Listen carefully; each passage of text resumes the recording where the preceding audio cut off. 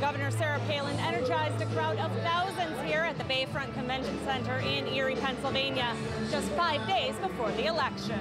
We're asking for your vote. We want to get to work for you. Erie, will you hire us? Palin was joined on stage by her husband Todd and daughter Piper. Pennsylvania Governor Tom Ridge was also on hand and introduced Palin to his hometown.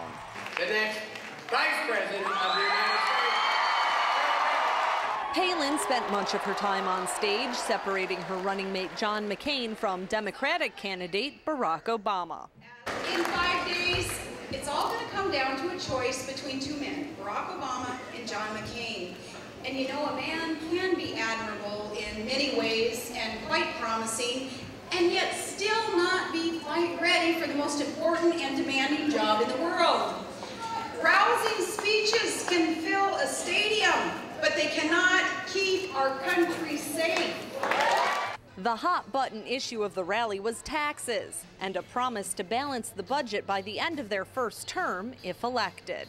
We'll lower your income taxes. We'll double the child tax deduction for every family.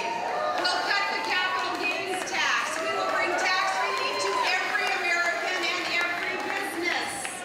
She also stressed the desire to get the country on a path to energy independence. We'll tap into what we've already got also, our oil, our trillions, hundreds of trillions of cubic feet of clean natural gas, and our coal here in this land, clean coal technology to be deployed. Now, Democratic vice presidential candidate Joe Biden is in Pennsylvania Thursday as well. He's made stops in Williamsport and Allentown.